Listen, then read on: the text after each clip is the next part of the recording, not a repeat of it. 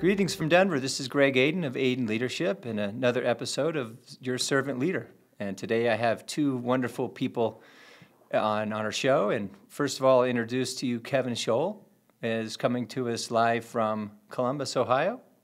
Correct. All right. See, I said that with a question mark because I wasn't exactly sure. And Abigail Manning is coming to us live from Denver. I don't know what particular area of Denver she lives in, but we're going to find out all about both of them here in a minute. So let's start with you, Kevin, because you're the one that's decided to wear a bow tie on a podcast. I love that. And before you go into who you are and what you do, I'd love for you to describe for the people watching us what in the world is behind you and why is that important? So I'm a marketing guy, first and foremost. So that explains the environment that I put myself in. So when I realized that I was going to be home-based in an office, the first decision that I made was I need to surround myself with things that inspire me and that remind me of my core reason for sitting here 8 to 10 hours a day, which is to tell a story.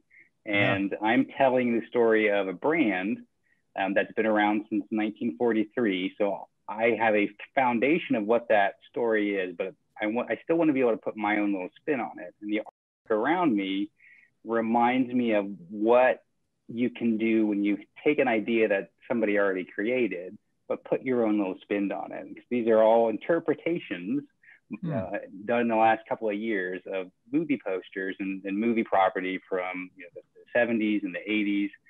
And not only that, it's all hand-drawn.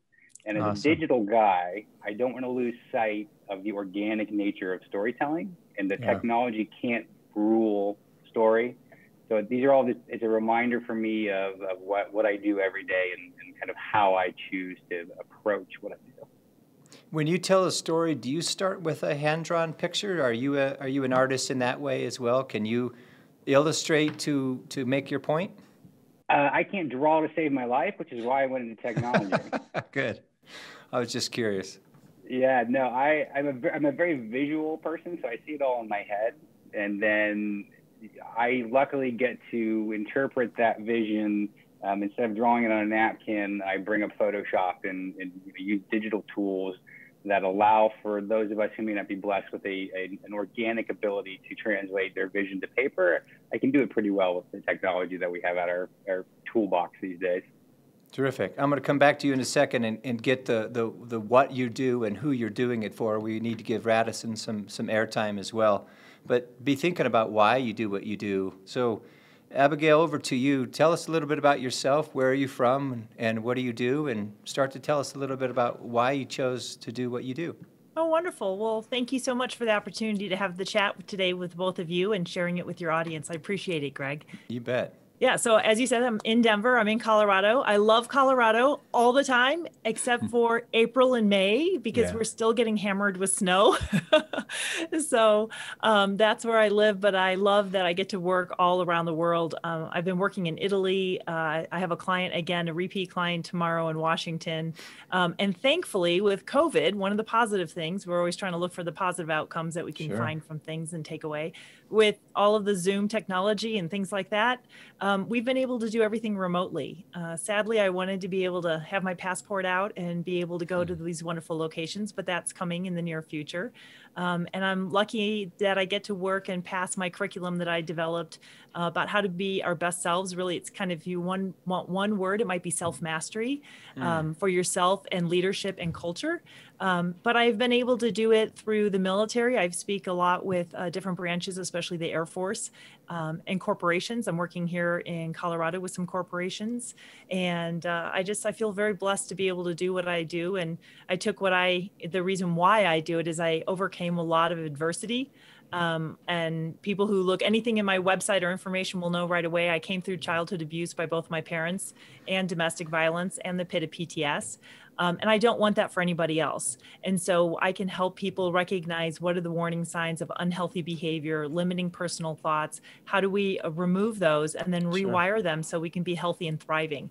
I don't have a very interesting background because I change it quite a bit. And I use whiteboards where I can't draw like Kevin. I'm like piece out. I'm not good at that, but I definitely throw posters. I was working with the Wounded Warrior Projects, a group of female alumni. And so I had a huge Wonder Woman poster back there for that event. But that's a little bit about who I am, where I am, and why I do what I do. Well, while we're still on your why, tell us about your two most important followers and a little bit about their journey. And I have not met them. I've just heard a lot about them, and I believe it'd be nice for the audience to know a little bit about them. So introduce your followers, your two. My one and two. Yeah. Yeah. So I think you're referring to my kids, hopefully, and not just you and Kevin, right? Right. No, well, he's definitely a follower, and I'm a follower too. So I'll be number two. But yes, you're 4. I've got 4 now. Well, I think you have thousands, but you're being modest. Well, but thank you. My pride and joy, I raised my children from the time they were 5 and 2 by myself. I was a solo parent, and my daughter she just rotated out and retired. She's Marine, and she was HMX-1, which is Presidential Helicopter Squadron. She's one of those kids that took a lot of hardship, abandonment and hurt and anger and being bullied at school. And she used that for the good. Like we believe strongly in protecting other people, speaking up for other people who can't do it quite yet, role modeling that. So she stormed off to boot camp and took first place at boot camp and all this other remarkable stuff, and used that anger as her fuel to move forward and help others. So she's done really well. She's a horsewoman. She has 2 fabulous horses.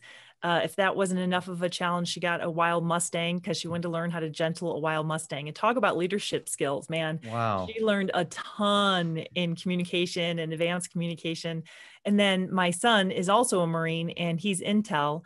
And he overcame severe dyslexia. And there's a whole story behind the work and the family and the commitment, and believe in people. Just pour it on them, how much you believe in them, because you really can overcome huge obstacles. And those can be the fuel that help you move forward in life, and go after something that's audaciously big, because you might surprise yourself. At least I have myself, and my kids are my pride and joy for sure. Yeah. Well, I want to talk more about them, and we'll give them names later in the show.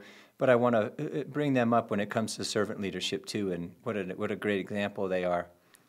Mr. Kevin, now share with us exactly what you do and for who, and dig a little bit deeper into the why you've chosen not only this company, but your continued passion of doing what you do.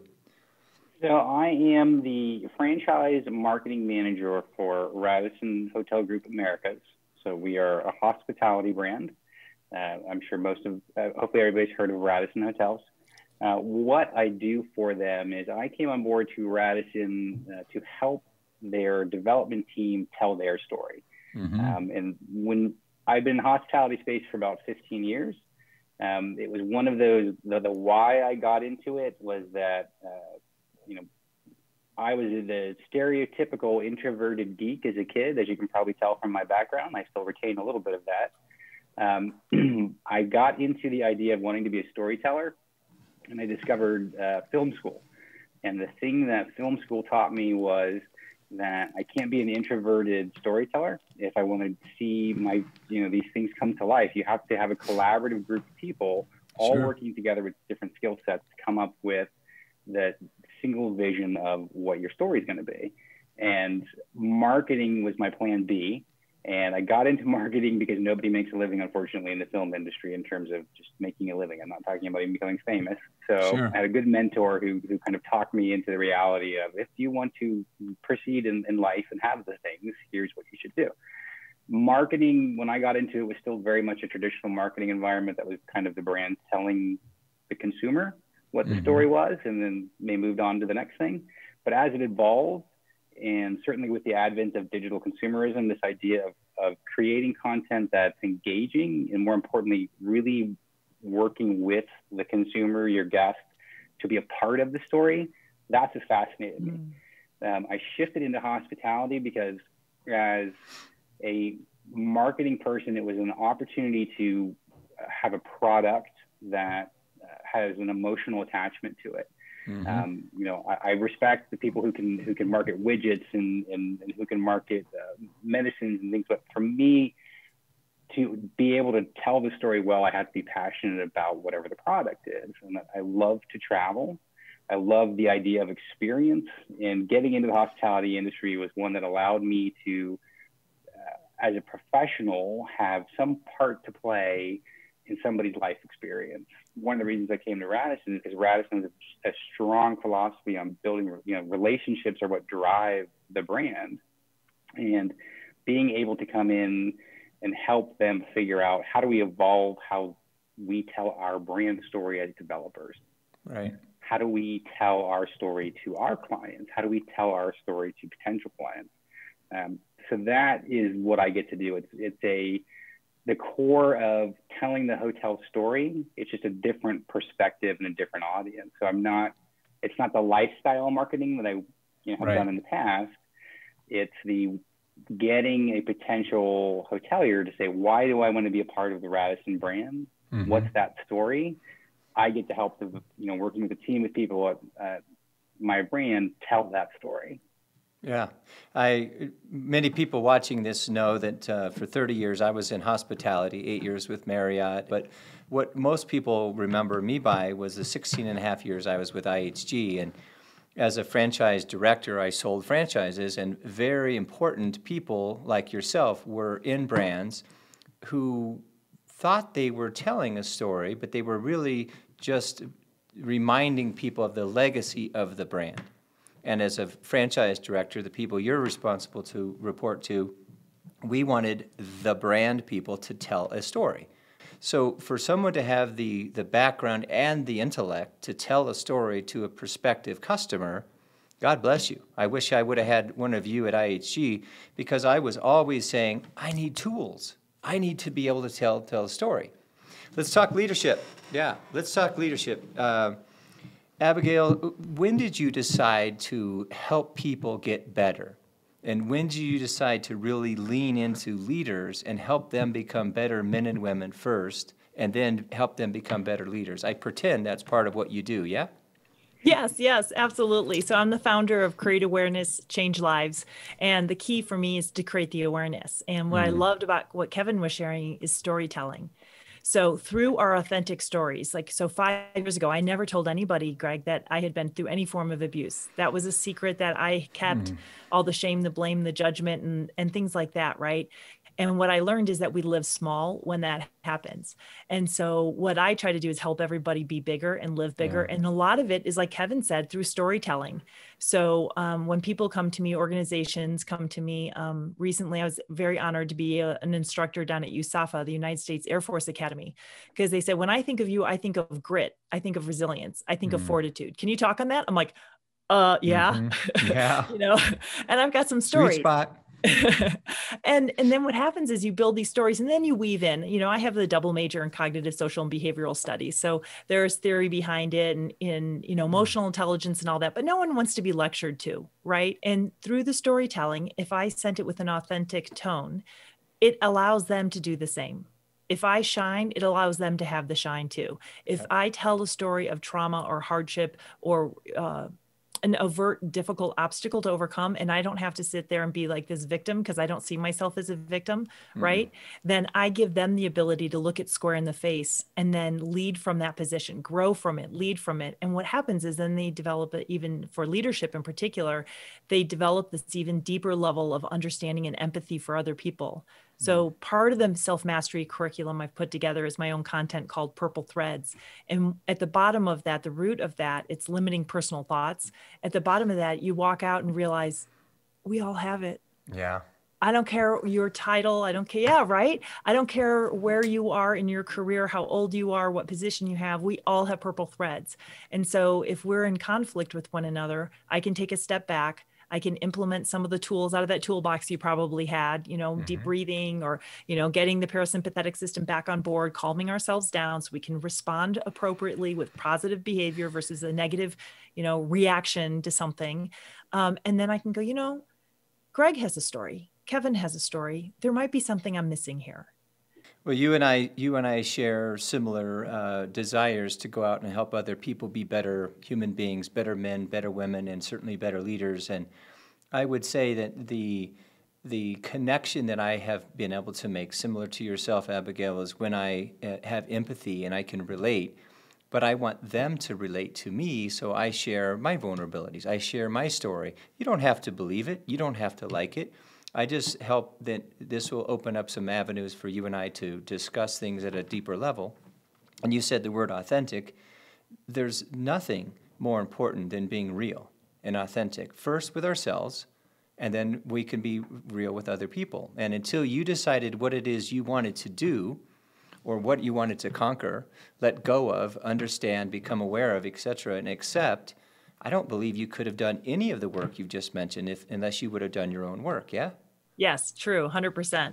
And what the work you're doing out there is so needed, and we've already talked about it, but I'm hoping you're saving a space for February 4th, 2022, as we do another Leadership Development Day, because what the world needs now and will need next year is how do we truly, authentically become better people because we want to, and we want to inspire others by our words, our behavior, and our relationships, not because we tell people to, but because we invite them to. So excited to share the stage with you next year. Thank you. I'm honored. I'm looking forward to it. It's in my calendar. Good. Kevin, tell us your experiences with leadership. And from your standpoint, I'd love to hear your view of what's good or great leadership according to Kevin Scholl, and what are some leaders and leadership you've been around that didn't work so well. And don't need to name any names unless you, on the positive side, you want to bring somebody up. But free license to talk about leadership according to Kevin Scholl. Ladies and gentlemen, Kevin Scholl. So I think, my idea of leadership comes from discovery at an early age of what a film director did. And, when I was on a film set and I recognized that you had a singular person that everybody was looking to drive, the end result. Interesting. And you had two types. You had the tyrant who said, this is my vision and you're here to facilitate what I need. And then you had the collaborative who said, we're all here together. I don't have the skill sets that you have, that you have, that you have. I have the general direction and idea of where we need to go. So I can lead that. And, naturally, and because I have this title, I will do that. But we're doing it together. And so when it came into my career path to be able to figure out what type of leader that I want to be, I always held to what I loved about the nature of professionalism was the collaboration. Yeah. And I set goals for myself that said, I'm not chasing after a title in my professional path because that's not what's going to satisfy me.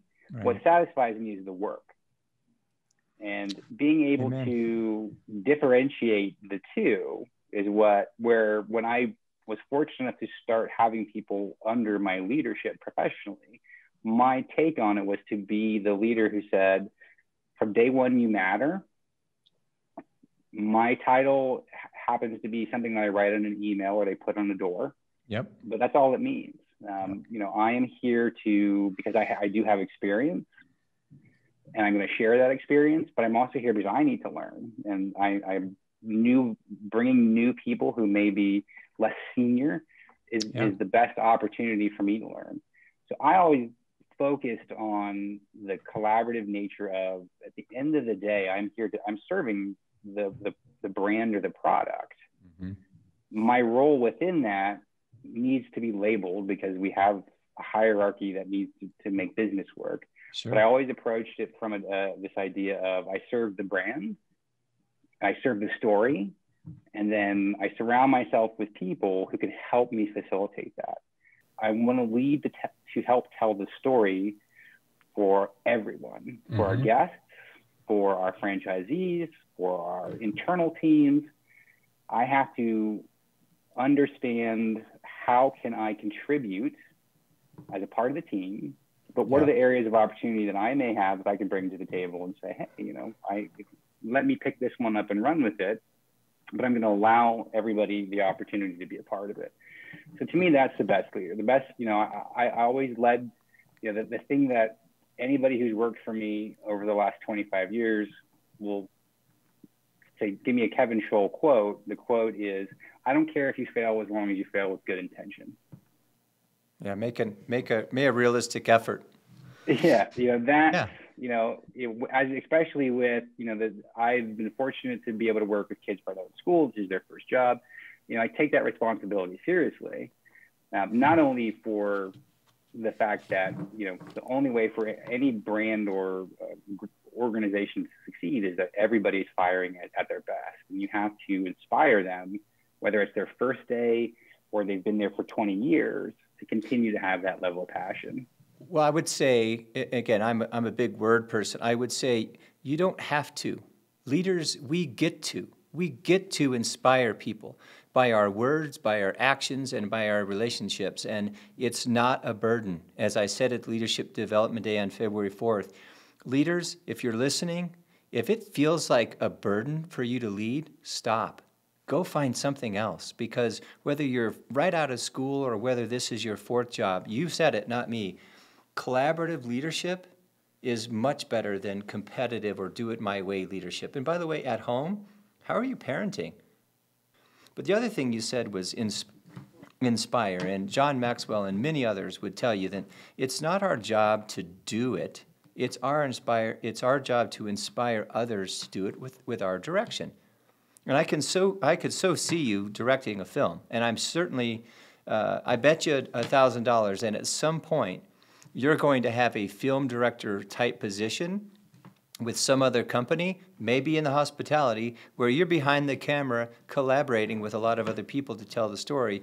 Before we get off Radisson, I go ahead and mention, who do you report to, and why did you decide to follow this human being over to Radisson? Because Phil and I are very close, and I served he and his team for 3 years. So let's give him a name and a title.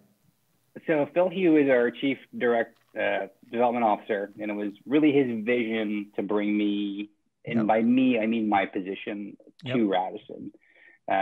So I was fortunate enough that when the position was created, and Phil and I had worked in the past, and we had that same kind of vision for, the hospitality industry, in my 100% personal opinion, didn't focus a lot of attention on the story outside of consumer.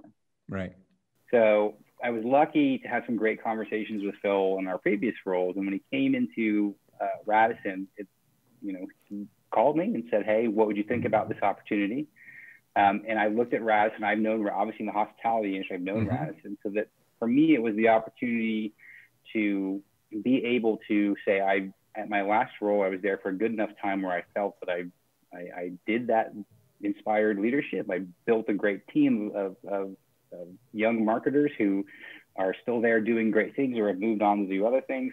It was a challenge for me to say, what can I do for Radisson? Well, let me interrupt you.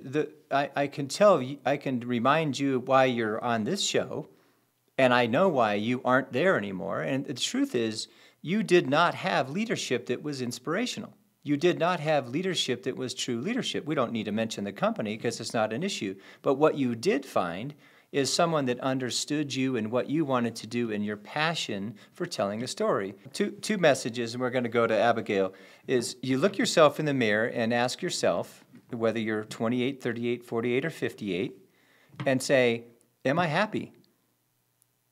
And if you're not, own it. Do something else, because no one's coming. Nobody, even a great leaders, don't knock on your door every day and say, Kevin, how can we make you more comfortable today? No, you have to do that for yourself. You have to own your stuff. And secondly, leaders, if you're listening, it's not about you. It's about you to be a great leader, but you become a great leader because others say you are. And by the way, you mentioned it, and I'll just put a nail in the coffin, so to speak. A title, unless you're a lieutenant, a captain, or a sergeant, or some other armed forces sort of title, Abigail, I hope you agree, our titles will never be on our tombstone. And how great you were as a film director will probably never be on your tombstone. But what you did for others, how you showed up for spouse, partner, children, family, probably will. I mean, yes, it'll have your name and your date, but what you did, what your title was, no. But how you showed up for others, big opportunity for it to show up there. You opened a big door, and one that I love, it's one of my favorite topics, is servant leadership. Because I studied leadership while I was still with IHG excessively.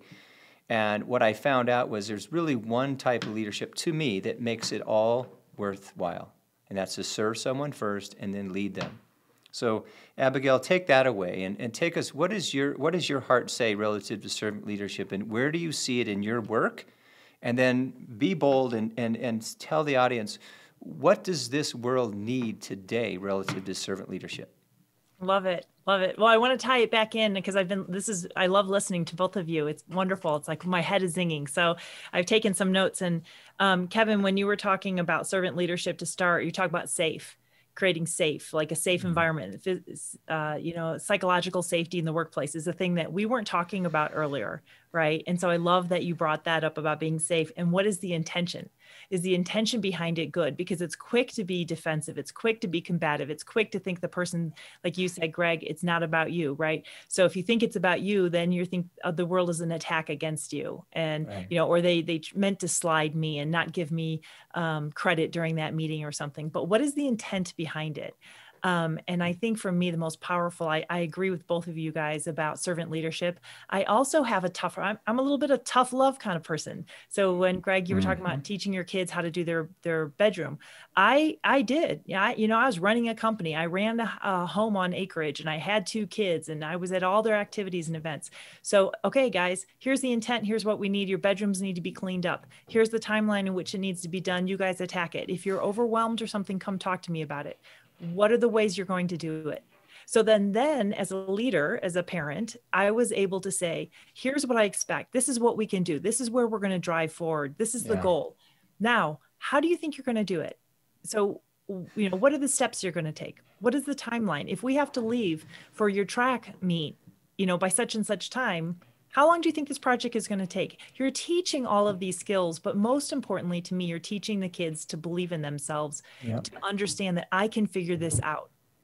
Instead of saying I'm stupid, I'm dumb, I'm lazy, or any of those other negative purple threads, the personal limiting thoughts that we have, we can start wiring in positive personal thoughts, positive beliefs about ourselves. And so for me, the servant leadership has to be married with a tough love leadership. Like, I expect you to do your best. And when you fail, and you will, because we all do, that's part of the learning curve. That's so cool. What did you learn from that? How did you grow from it? And the thing you said, Greg, that I'm smiling so big about when you said it was own it. Absolutely. That's what purple threads are. It's all about power and control. And if you don't own your own power and control, you don't own your own internal dialogue, that means you become a marionette string connected to whoever else, and that does want the power and control. Amen. So if you don't have a servant leadership, you have a dictator leadership, you have a manipulative person, you have a difficult colleague, you have an abusive relationship, marriage or something, then you become their power and control gadget that they get to play with.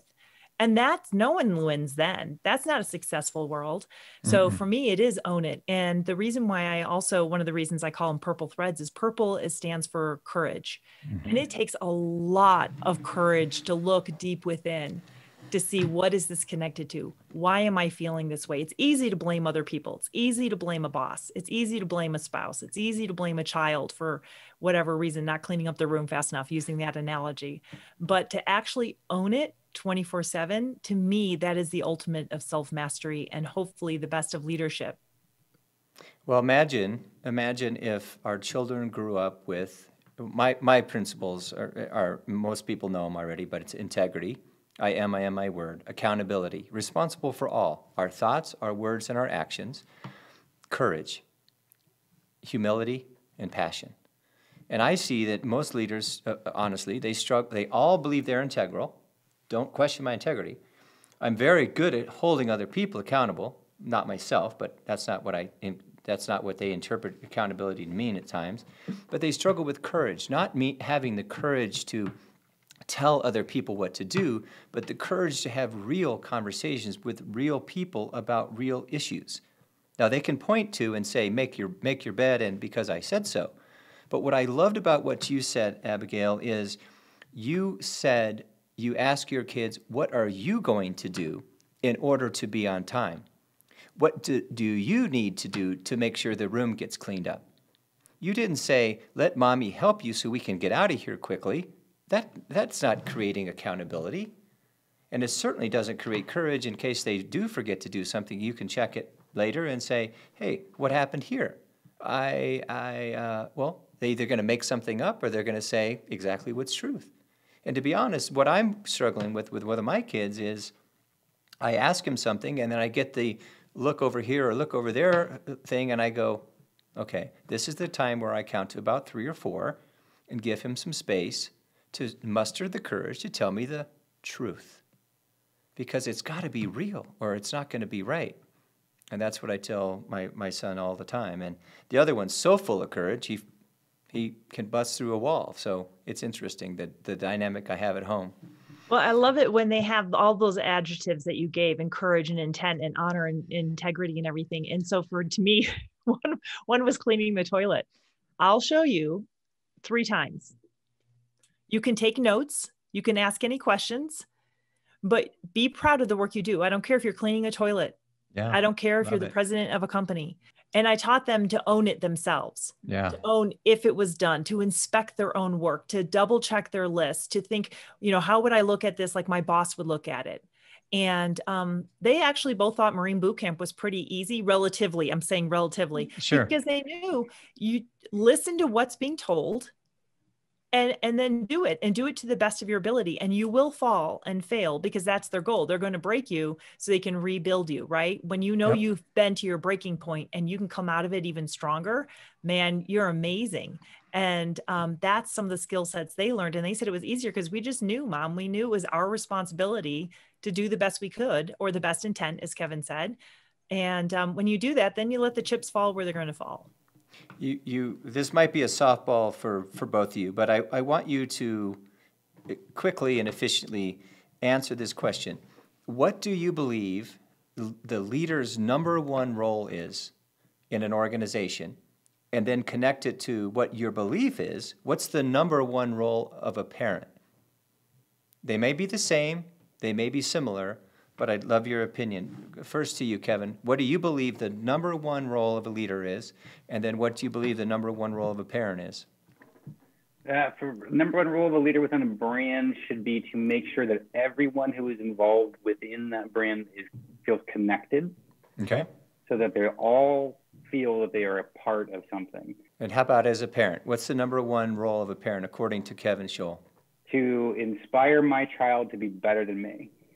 What I mean by that is I want her to be her own person. I didn't have a child to be a replication of something that's already happened. Amen. And I want her to certainly be great if she's influenced by what I've chosen to do with my life, but I want to set the best example so that she can interpret how she creates her best example.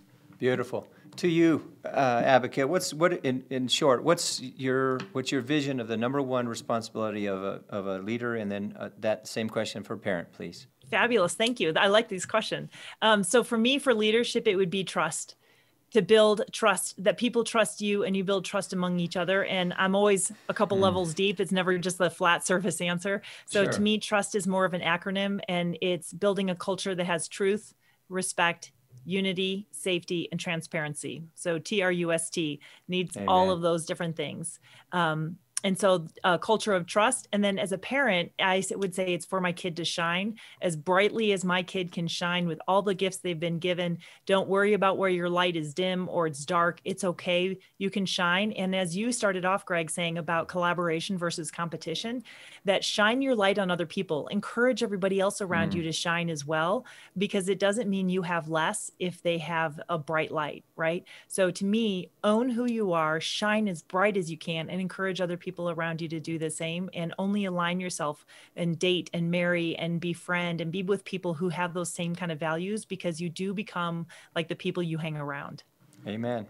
So let's wrap this up by saying, in your opinion, COVID or not, what do you believe the world needs right now relative to servant leadership? And if there was 1 or 2 takeaways for the people listening, because most people listen to the show with the intent on how I can be a better leader. 2 big takeaways. Kevin, you go first. What do you want to leave the audience with? 2 things they could do to be a better servant leader tomorrow. Number 1 is that we have to condition ourselves to understand empathy. So empathy and if you're working at, or if you are a leader who says you're not allowed to walk down the executive hallway because it will disturb the executives, change that policy, number one. Mm-hmm. If you're working in one of those environments, find a better environment that allows you to walk down the executive hallway, because that's the only way you are going to learn the things that you need to learn to take us to that next level of where we can be as leaders. Well, you and I both know the advice you gave on for number 2 will only be appreciated by people who don't believe there are hallways for executives. But thank you very much. And secondly, Simon Sinek, some of you might have heard of him. He created the story of why. And by the way, his example was all about Apple, because Apple didn't sell what they did it or how they did it, but why they did it. And I love that. I love that analogy. And everything I do I don't say it all starts with why, but I don't really care what you do. I do really am invested in why you're doing it, because then I can understand and believe your story. To you, my love, what do you say to the audience around 2 things that leaders, relative to servant leadership, should be doing today and tomorrow because of where we are? Well, I'm going to piggyback on your why. So Simon Sinek's work is wonderful. And so the whole why, where does it come from? And I think the reason why I really like it is because then you're trustworthy. So my first would be, as a leader, be authentic with yourself, know thyself. Yeah. And then the second part of that would tie into the family oath that we created. It is, I will treat others and myself with love, respect, and kindness. Well, I'll tell you a little secret that I haven't said on the air before, but as a confident and successful man that was making a boatload of money and the world was telling me that I was number 1 at what I did, and my wall behind me with all the awards, not this wall, but the wall that I used to live in, when I finally pulled my head out of my you-know-what, and I got some insight, what I learned is I wasn't kind to myself as I thought I was. I was arrogant. I knew everything. I was competitive, and if we're going to play to win. But what I learned that I was worthy of love.